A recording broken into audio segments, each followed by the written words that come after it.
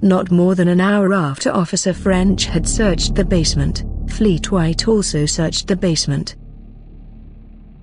These two searches would have occurred approximately between 6:10 a.m. and 7 a.m. on the morning in question.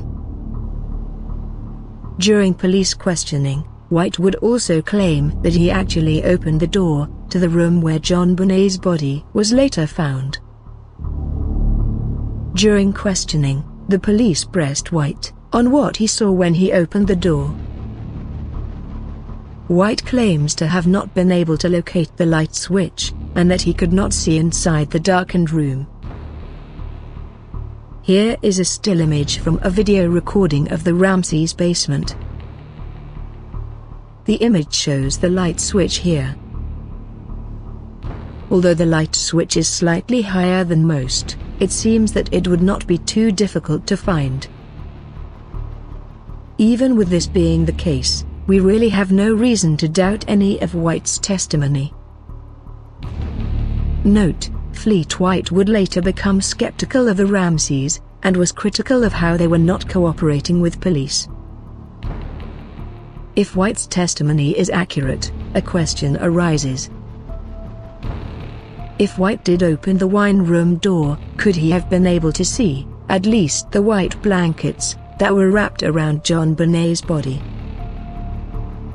Even if he did not turn on the light, would any external lighting have illuminated the room? Here is a video of the wine cellar room viewed from its doorway. The lights are not on in the wine cellar room itself, but there seems to be external light illuminating part of the room. If this was similar to the view that Fleet White had on the morning in question, why did he not make out the wrapped body of JonBenet? The accepted explanation is that the room was just too dark, and White did not see the body, that was literally feet in front of him. A second explanation is that the reason White did not see the blanket-wrapped body when he opened the wine room around 6:30 a.m. was because the body was not in the room at that time.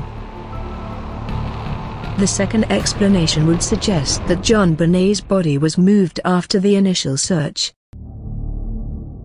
But who would have moved the body? If JonBenet's body was not yet in the wine room, her body must have been in a place that a guilty John felt comfortable she would not be found. The crawl space has been suggested, and there were probably several sufficient places in the large basement to hide the body. The basement was apparently full of nooks and crannies that Officer French would have been unfamiliar with. If JonBenet's body was not in the wine cellar room when the initial searches took place before 7 a.m., then when was the body moved?